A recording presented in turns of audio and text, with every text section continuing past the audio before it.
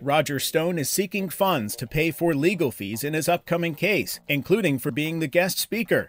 At a strip club, the Daily Beast reports that frequenters of the Richmond, Virginia gentlemen's club Paper Moon can expect to hear Roger Stone speak in May. The political operative is facing federal charges stemming from the Russia investigation for his alleged communications with WikiLeaks. Stone is out on a $250,000 bond from jail and has a gag order preventing him from talking about his upcoming case. While appearing on SiriusXM's Jim Norton and Sam Roberts show, Stone said the worst part was being broke, saying the attorney fees forced his family to move from a 9-bedroom home to a 1-bedroom apartment, adding that the gag order has affected my ability to make a living because people pay me to write and talk, and of course the things they want me to write and talk about are the very things I'm not allowed to talk and write about. According to the Daily Beast, Stone's strip club appearance will be with Kristen Davis, a Manhattan madam who Stone sought out in 2008 to get information on then New York Governor Eliot Spitzer, one of Davis's alleged clients. While Stone's speaking fee at the Gentlemen's Club wasn't revealed, management told the Daily Beast, quote, "Let's just say he's getting paid a nice amount."